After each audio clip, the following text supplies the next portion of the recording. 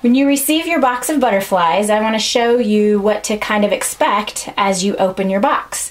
This box has been shipped FedEx overnight. Most butterfly farmers are going to ship on an overnight schedule, either with FedEx or UPS.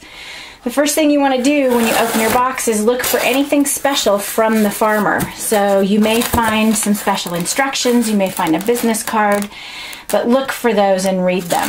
That's going to all be right on the top here. Once you open it up, you'll see everything is very securely packed.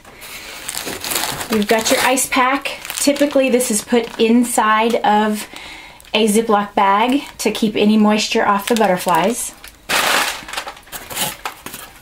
You can see that everything is very secure in here. We don't want this box down in here moving at all. You'll unpack that and you can see it's all in a nice insulated case.